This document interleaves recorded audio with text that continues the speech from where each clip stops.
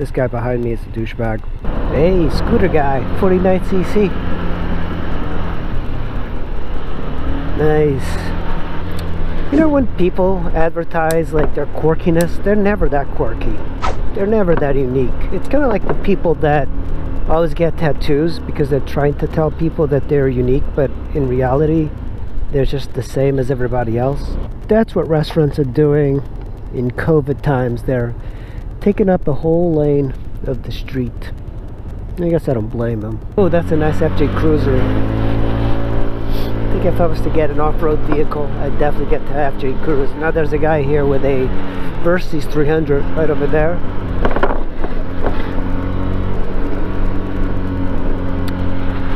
And I'm kind of looking forward to higher or bigger suspension scooters, man, because like these roads are just so terrible.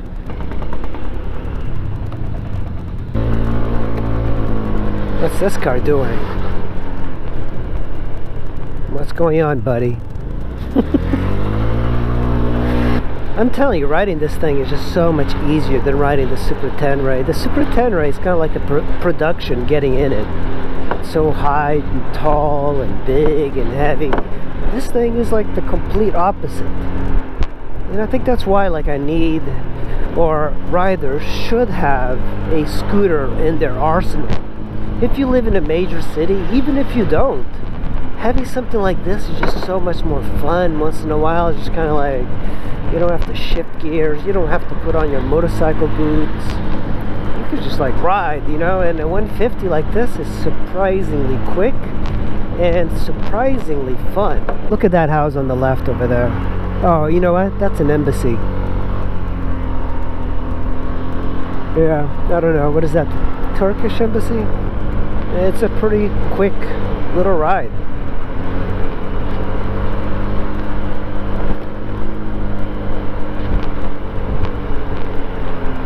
It's so funny that a 150cc is all that you need to kind of get through DC and probably New York and like big cities. You know, of course, when you get out in the countryside, something like this is probably not very good. You know, it's not good for the highway. So if you live outside of any major city, then a little scooter like this doesn't make a lot of sense. But man, around here, this is more than enough for getting you to work and even like some playing on the weekends. You know, if I had a 150cc like this in Europe, I'd probably use that instead of my Africa Twin. It's so much easier. And of course, you know, in Europe you pay based on the displacement of your motorcycle, so it's kind of nice to have something small. And of course, in Europe the gas is just so much more expensive that it just doesn't make sense to pay for a motorcycle for commuters. But I have seen people commuting on GS's and stuff. You're getting 40 miles to the gallon. You know, the bigger the engine, the more it consumes. And I think that's the beauty of the NC700X. It's like scooter-like mileage in a 700cc motorcycle. It's probably one of the better commuters that you can get. Normally I don't go this way very much, but this is kind of like the new Silver Spring. Silver Spring should really be called Little Ethiopia. Sligo Creek Parkway, 25 miles an hour. I'm going 35. It's not bad. I do have to look at the forks on this thing. They are terrible. I wonder if I can get maybe a heavier oil and put it on, because that really helped the suspension on my Yamaha C3. And man, when you ride a lot in these sort of conditions, you know, like these speed bumps and stuff, it helps to have something more soaking action. Suspension on scooters has never been great until you get into the higher end sort of scooters like the Silverwing and the T-Max and stuff. Okay. You know, whenever these guys turn right, I'm actually not sure if they're going to be going straight.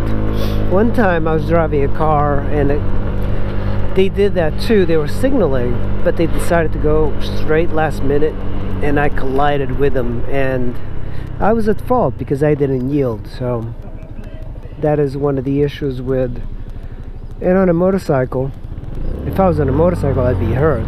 So you're better off just kind of letting them pass.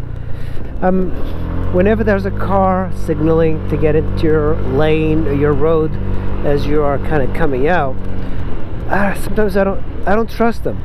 I am very weary of, especially if they're going fast. You know, if they're going slow, okay, sometimes they can stop, and if they do hit you, there's going to be a lot less damage. But I prefer just letting them pass or letting them turn, because a lot of cars, they decide last minute.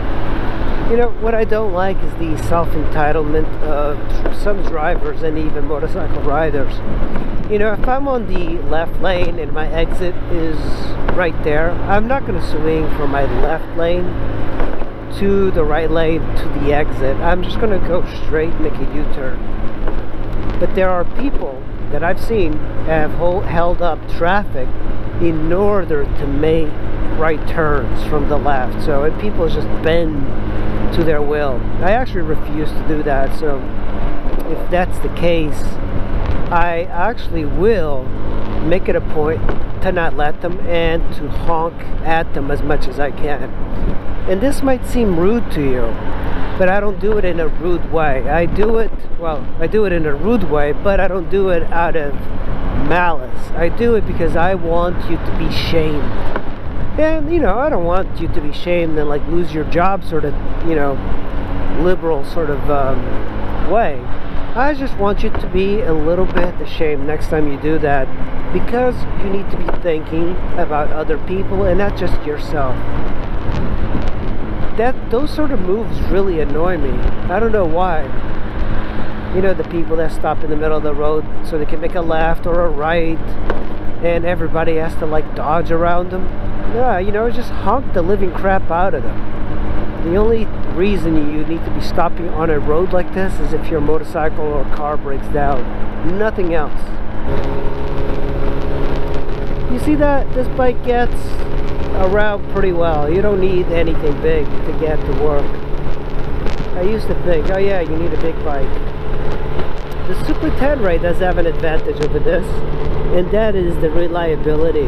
Not that this one is unreliable, but with a small engine, it's much more stressed than a, you know, a big engine.